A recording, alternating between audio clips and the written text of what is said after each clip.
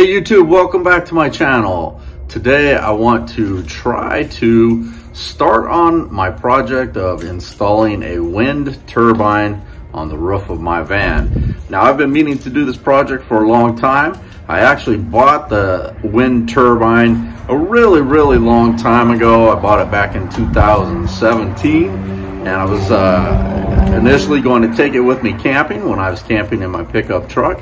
And I never did get around to rigging it up to use it as a charging source for a deep cell battery. So today is the day I want to try to start that project. My name is Doug. I'm a retired school teacher. I built a camper van out of an old service van. I will take you with me camping, fishing, going to the beach, going to baseball games. I'm going to teach you how to save some money. Welcome to my channel. Welcome to the Holiday 10. So this is my wind turbine boxed up, and I bought it back in 2017 off of Amazon. And if you've been around my channel for a while, you know that I usually say I don't remember what I paid for things, and that's because I'm the worst procrastinator in the world. I will buy things for my van and they will sit in my garage for a year or maybe 2 years. So this is the wind turbine. It's a product made from a company called Pacific Sky Power, and it's supposed to generate, I believe it's supposed to generate up to 40 or 50 watts of power. I'm not really sure, but once I get it installed, we're gonna put it on a multimeter and we're gonna check to see how much power this actually generates. So these are some of the things that I'm going to use to get started on this project. Of course, I've got my wind turbine. Again, that's from a company called Pacific Sky Power. It comes with an LED light, which wires into the wiring so that when it is generating power, it's supposed to light up outside of your van. And then I have this folding shelf arm. It's made for a shelf that will fold up against the wall. And okay, so this is the folding shelf arm. I want to be able to have the wind turbine upright, and I want to be able to fold it down when I'm driving. Got some PVC pieces. One will be the upright piece for the wind turbine. The other one will be the tail piece to make it turn. I've got a PVC 2-inch pipe fitting, and I've got a slip threaded fitting for the bottom, and then I've also got a slip threaded fitting for the tail. Okay, so also the wind turbine came with this in the box. This is for your battery. It's called battery tender. I'm not sure if I'm going to use this fuse wiring or not, but we'll see what happens. I have other wires already wired on the roof of my van for this project. And then I have a charge controller already mounted in my van that I'll use for this. So these are the starting pieces. I'm going to use probably a lot of other things to help me along the way. Okay, so this is what I've come up with so far. This pipe is going to be the pipe that's very thin that the windmill pipe goes into. And this is a desk, or excuse me, a shelf arm. Locks like this, but it will actually be mounted to the van, and I can lock it and unlock it like this, and it should fold up. When I want to put it up, I'll put it up like this. The windmill, or excuse me, the turbine, I had to mount with some blocks of wood like this. Kind of oaky rigged, but it's the way it's going to be for now. And then what will happen is this pipe right here will slide into this white pipe like this. I'll put myself a tail coming out at the end so that it will shift with the wind, but it should shift and turn inside this pipe. And then when I'm done with it, I can fold it back down, and I want to put up at night, I'll be able to flip it back up like this. So that's what I have going on right now so far. I'm still working on that.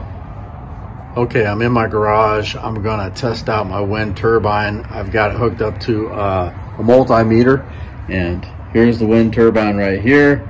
We got a multimeter right here, and I've got the leads clipped on with some alligator clips, and we have a fan right here. So I'm gonna turn on the fan. We're gonna see what happens.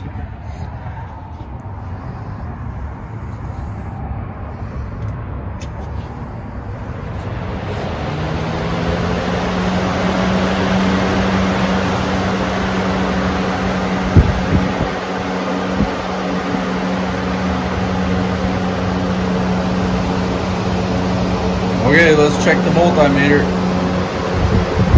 Multimeter says it's getting 13.7, maybe even close to 14 volts. So the wind turbine's gonna generate power for me at night when I have wind in my campsite or campground. And as you can see, it's generating 14 volts. So I'm gonna go ahead and hook it up to a charge controller, an older charge controller that I had for my 30-watt solar panel. I changed over the other charge controller, so that's the one I'm gonna hook it up to. Please subscribe to my channel if you haven't done that already. Okay, so when I hooked up my solar panels, originally I had my 30-watt panel hooked up to this charge controller. It's an older one, and I have a charge controller just like this in the front of my van in the battery box, and that goes to my 50-watt panel. So what I did was I ordered another one, and I hooked this new eco-worthy charge controller to my 30-watt panel, and I'm getting power from the sun right now to the 30-watt panel. But I'm gonna use this older SunForce charge controller to hook my turbine to. So this is the one I'm gonna use for my turbine. I had to install a new rail to mount this turbine to. It's a little bit longer than the other rails, but it gives me some extra length on the end.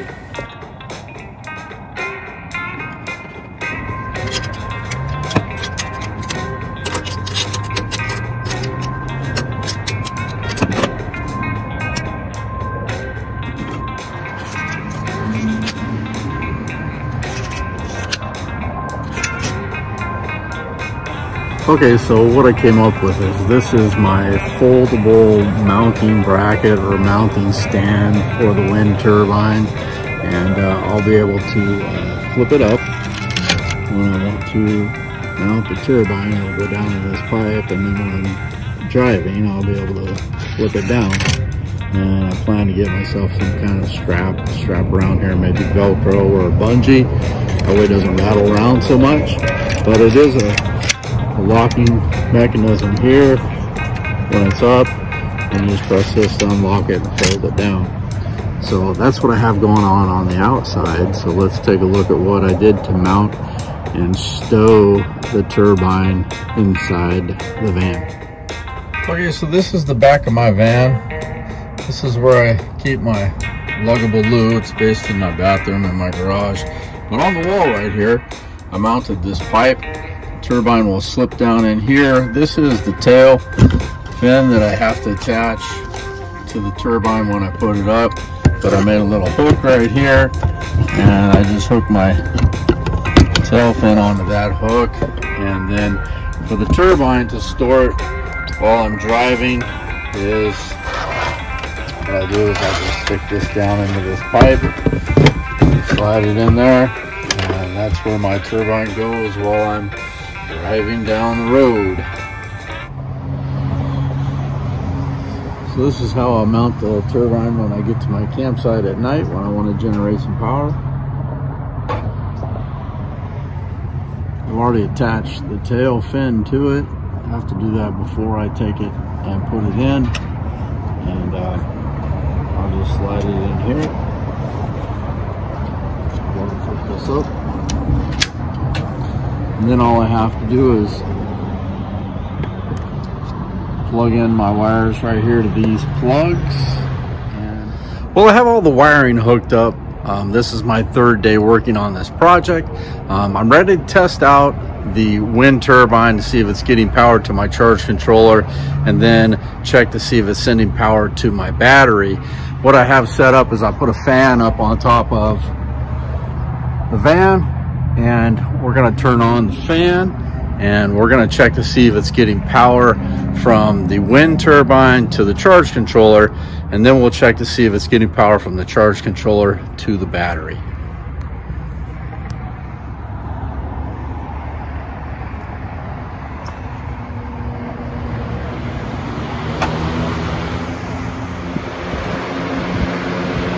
Okay, so now I'm going to check the charge controller. And that light is on my charge controller. It says charging, so there is power going to the charge controller. Now let's check the battery. So I have my positive lead hooked with an alligator clip going to my multimeter, and negative going to my negative lead of my multimeter. My multimeter right now says that it's generating somewhere around 11 volts. If it was a stronger wind, it's fluctuating down to 10 volts. If it was a stronger wind, you probably produce more. Again, it's just the fan. It's got it turning.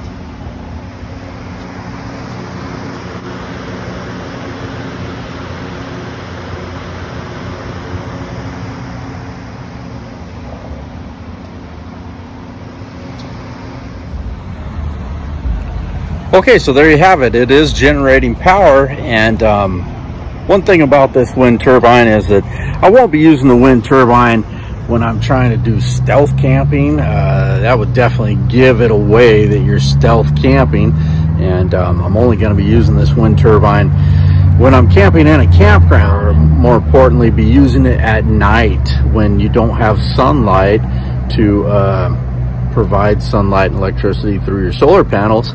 I have wind turbines, so if there's a wind or a breeze, I can put up the wind turbine, and at night I can be generating some power to charge my batteries.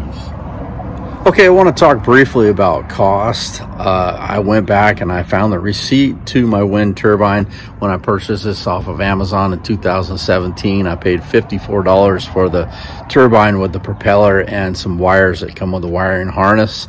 And then I probably have about $25 in PVC pipe parts, and that's looking at about $75 altogether. And then I had to buy the shelf arm. It's a locking arm. It comes in a set of 2.